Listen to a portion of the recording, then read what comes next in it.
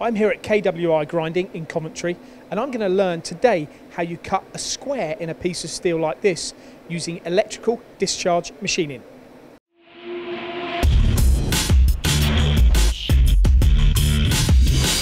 So Craig, what is the material that you've actually now set ready to cut? Basically, the material set to cut now is a hardened gauge plate, so it's around 68-70 Rockwell, which is obviously too hard to manually machine itself using an automated miller.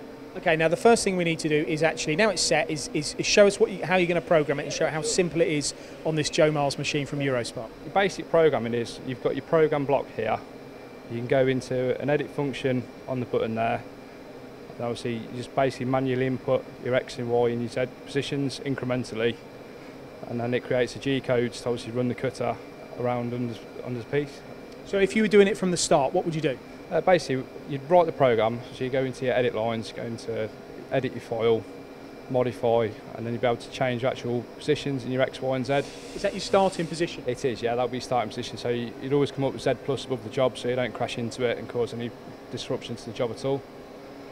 Obviously your next line down then will be where the centre of the job actually is, with your Z still plus, so you're not crashing into it and damaging the electrode or the workpiece.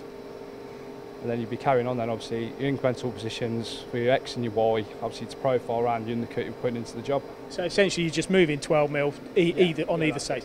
Nice and simple, yeah. Okay, once we've done that, what's next? The next job is obviously dry run the program, just to make sure nothing's going to crash into anything as we go along. Might just have to tweak it a little bit. So set that on 0, set your auto, and press go.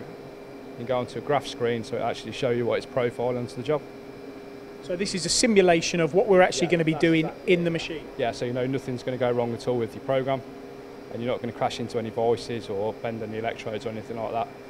So you can see your incremental movement as it's cutting around the square, and then it'll go back into the centre then and feed up through the Z. So you know exactly what shape you're cutting into it. Okay, now that's brilliant, the program inside. A couple of other quick questions before we see it in action.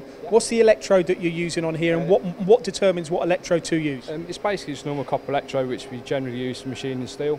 You can get away with using graphite as well, depending on the hardness of the steel and the material makeup, whether it's powder or wrapped steel.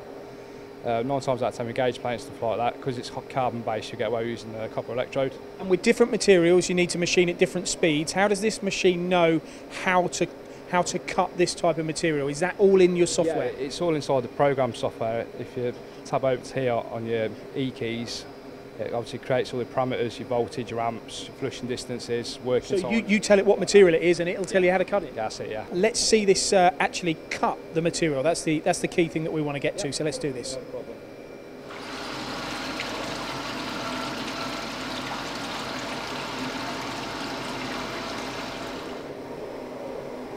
So we're now cutting, Craig. How long's the cycle going to take to do one pass? It'll roughly take about 5 minutes, obviously, to profile around the edge of that square, because we're only going sort of half a mil deep on it.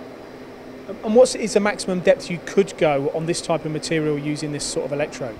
We do some jobs where we're putting hexes in 200 mil deep in jobs, and it's holding tolerances of like 10 microns across the 200 mil length.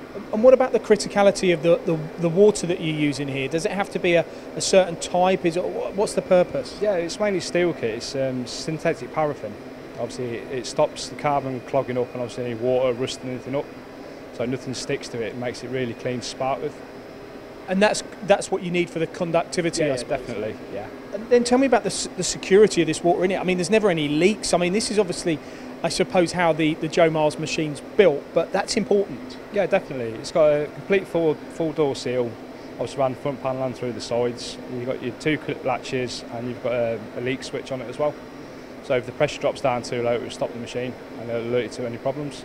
And what are these areas of this machine for here as well then? Is this just like a height dial testing? Yeah, that's exactly what it is. It's just a height dial gauge to let you know obviously how far down you're cutting and how far you're jumping up on your flushing speed. And you also have manual machines, don't you, from Eurospark as well? Yes, we do. Yeah. What fundamentally, other than the fact that you can control it at the control, is the difference? Because it must not take into account all the material things that we've spoken about already. No, it doesn't. It's a lot more user friendly with the parameter settings and stuff like that. Because obviously they're designed for different types of steel, different types of electrodes and things like that, so it aids your cutting a lot quicker time, so you get a lot quicker cycle time. And you reckon about 30% of your business here at KWI is now in EDM. That's grown a lot since you've had Eurosparks solutions. Yeah, definitely. Originally we started off with one machine, but it was mainly odd jobs we was doing on it, and it's pretty much grew from there with the tooling industry, obviously hard manufacturing of metals. And is it generally down to the fact that you've got harder materials that need maybe square edges, deeper holes? That's where these machines come in? Yeah, it's a lot of stuff obviously you couldn't manually do broaching and things like that with a lot of the formwork that we do. But a lot of the stuff, tungsten carbon, you get a lot of tied up holes, positions, stuff like that, and forms actually in it where you can't physically manual machine it on a miller.